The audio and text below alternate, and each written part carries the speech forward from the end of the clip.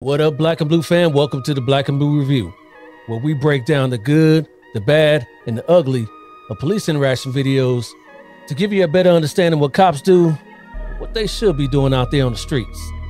My name is Dale, and I'm an actual police officer out here in California with over 25 years experience in the business.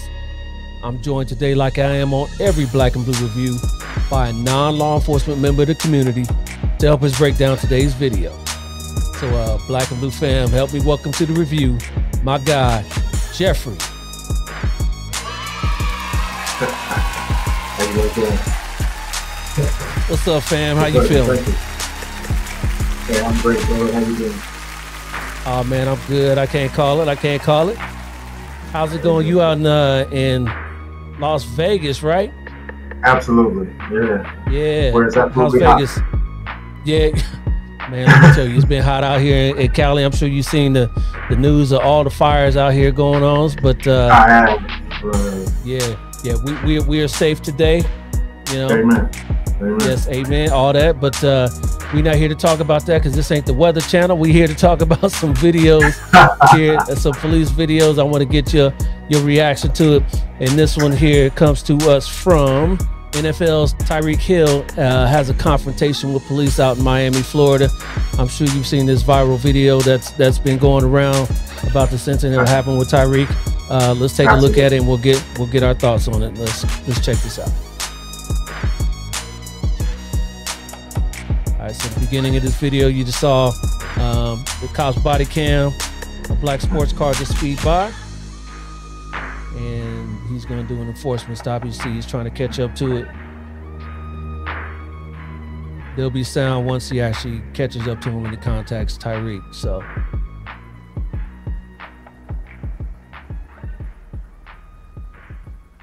tell him to pull over. They're speeding! No. I'm asking my door. Move forward.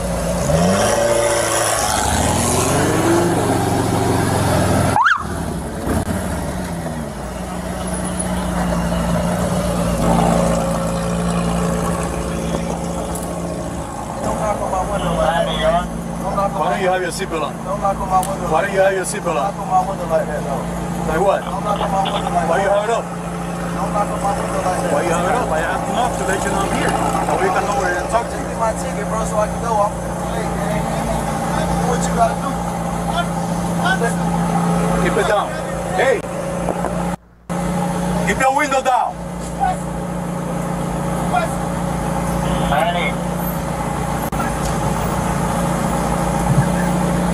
Hey!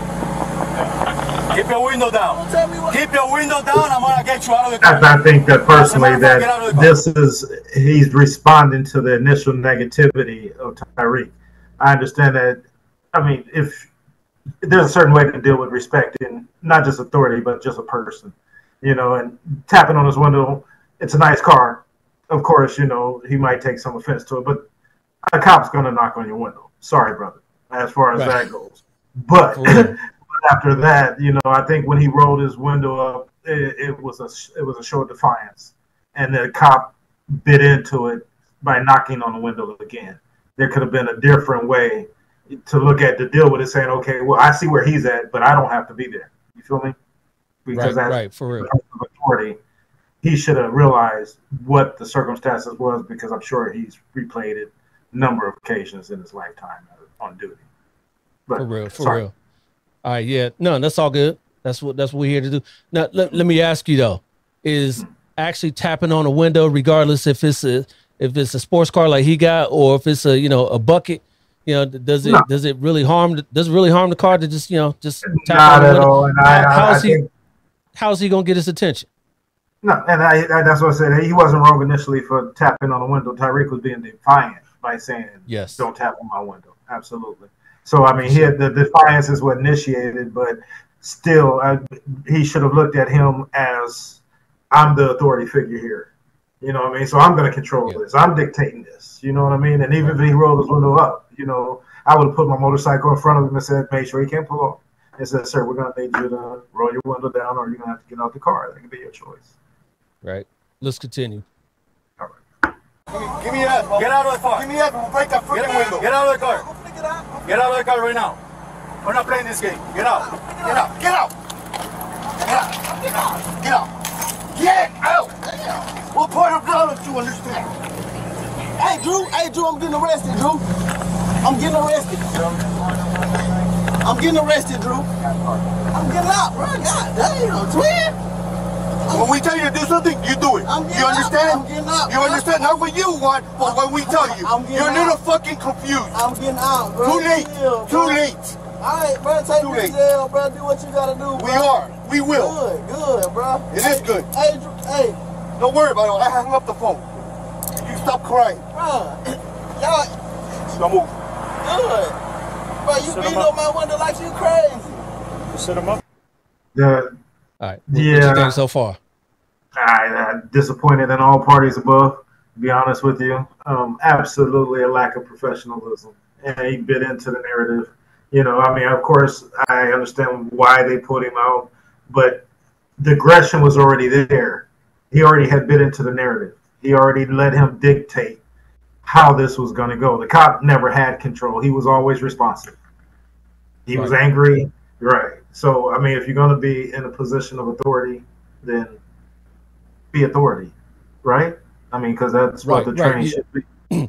Right. He's got to be professional on all counts, and he's got to be the one to de-escalate. You know, Tyreek is trying to bring it up, and he got to be the one because he's the paid professional. Yeah, Tyreek's not paid to do that, but the cop is. So he's got to be the one to be bigger than that, right? Absolutely, and more so because I would imagine that it would have been a repeated scenario that he would have had to deal with more than once in life. So then my question would be, does he deal with all of them that way? Yeah. Well, let's see. Let's continue. Why y'all beating on my window like y'all crazy for? Damn, y'all, bro, dude beating on my window like he crazy. I ain't do nothing, twin. Damn. Hey, don't park there. I'm gonna have a seat. Don't park there. Hey. Have a seat. I'm fancy. No, you're doing it now. Go. Hold on, twin. Hold on, bro. I just had surgery on my knee. bro. I just had surgery on my knee, bro. I just saw you in your ears when we told you to put your window down. Chill, bro. Hey, don't do, bro. Back up. Hey, call Drew. Hey, call Drew. Okay, so what's happening there is some of his teammates, because he was on the way to the stadium. That was before the game this past Sunday. So a few of his teammates passed by, they saw him, and they pulled over. They start walking up, and the other cops were like, "Hey, back up." Well, yeah, of course, I like the demeanor of the one of his teammates in the back, because he was standing there with his hands up, which probably was a little extra. But obviously, he saw the aggression, and if you notice, the cop that walked him to the curb seemed to have a little bit more control and rapport of himself and the situation. But however, when he was having a problem sitting them down and he didn't wait for the explanation, the gentleman behind him is the one who was emotional. That was the emotional cop at the window. That was the emotional cop behind him that came and set him down regardless of his need. And that's the emotional cop that charged off to the gentleman that was walking toward him. So I would say if anybody needs a little bit more retraining, it would be that gentleman. Yeah, for sure. And then you got anything to say about Tyreek saying he just had surgery on his knee, but he went out and played that Sunday and he actually balled out? You're right. Balled out too. Right. I mean, the cop didn't know it was the truth or a lie, but in the event that it had been the truth, then what kind of liability would it have been? Yeah, for sure. I mean, again, this goes down to, both of them were in the wrong. Absolutely. But that one officer was more in the wrong only because he's paid to not be in the wrong. More so because he allowed the emotions of a stop and the emotions of an individual to cause him to become emotional instead of he been into it, and Tyreek just reeled him in, and just got him all up into his feelings and all that. So you could see it. He was cursing at him.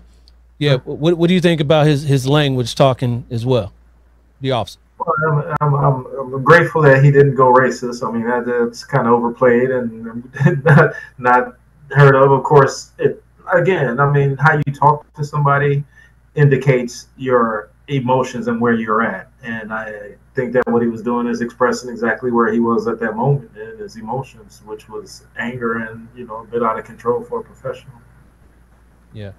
And speaking of professionals, Tyreek is a professional NFL football player, and maybe he felt a little entitled from the beginning. Absolutely. I mean, we zooming down the street in the car. I mean, Tyreek is not right in this situation at all. He initiated the negativity.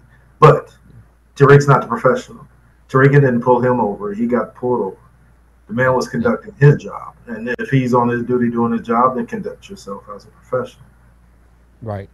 And you understand that, once Tyreek rolled up his window and wouldn't comply with keeping the window down, that he was going to be pulled out.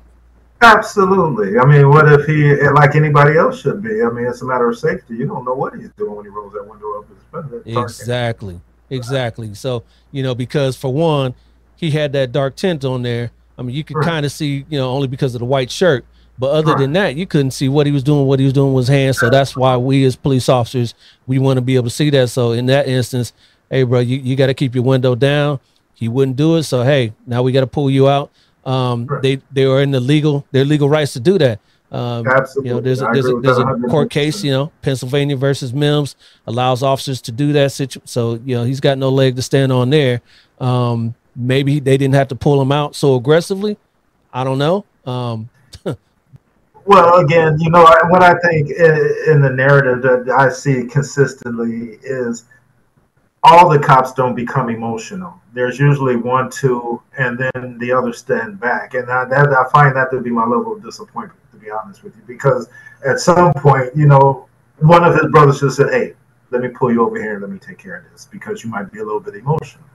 You know what I mean? And reeling back in, hey, look, bro, I mean, if you're working in real estate or in any other market, and you get frustrated, you can't yell at a customer.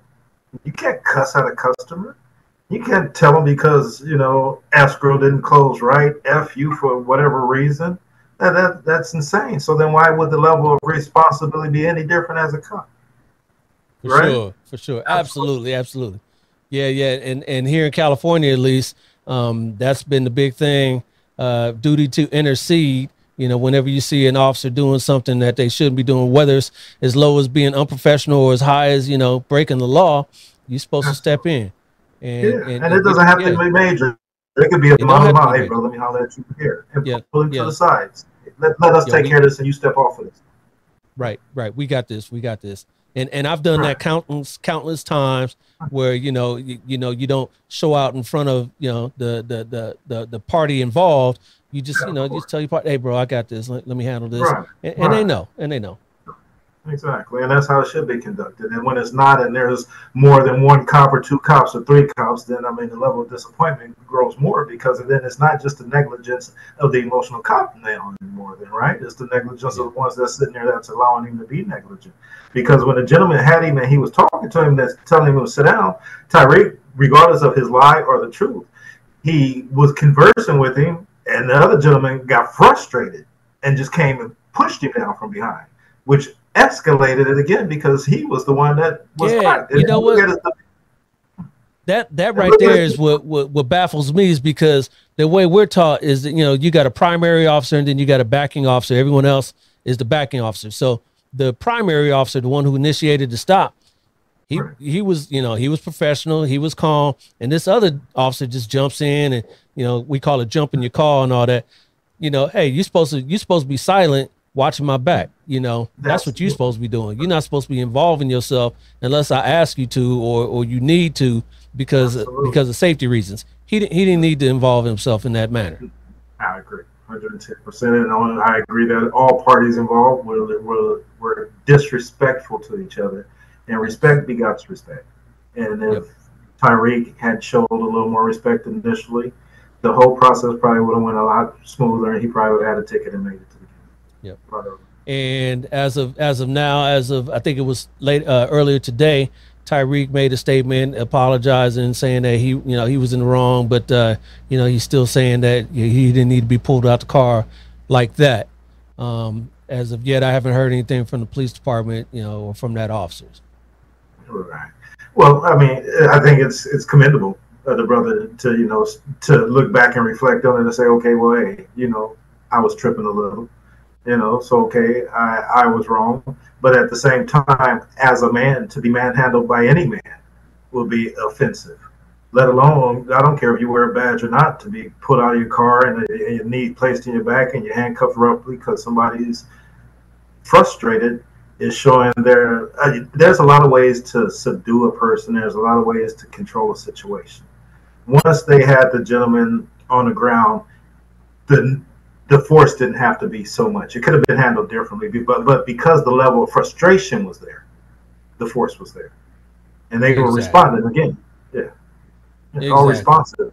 They have to be taught, if not already taught, to be leaders, because that's what's expected of you. And to be a leader is not to be manipulated into something, but to be able to manipulate the situation. For sure. 100%. 100%. I agree with you there. Hey, brother, man. Hey, I appreciate you doing this video with me, man. You be safe and you be cool out there in Vegas. And hey, like we was talking about, go Niners. Yeah, that's right. Raiders forever, brother. And appreciate you. And stay safe. All right, you too, bro. All right.